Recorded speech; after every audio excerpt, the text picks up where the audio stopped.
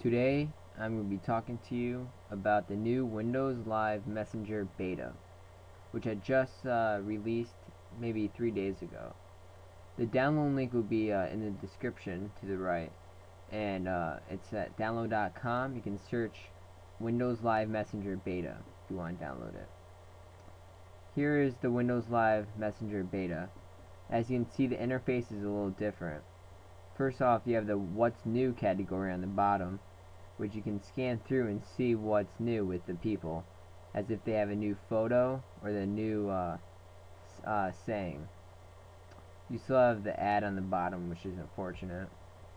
And then also you can customize the look of the Windows Live Messenger.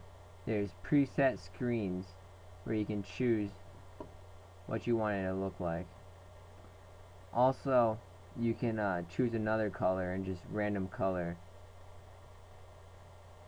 When messaging someone, you have cool, neat expands and drops. What happens is the photo is now on the left side instead of the right, and all the files and video calls are on the top, but you can always minimize it if you don't like that.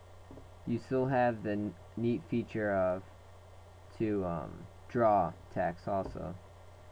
But this is the main recap of the new Windows Live Messenger beta. I hope you enjoy it and download it.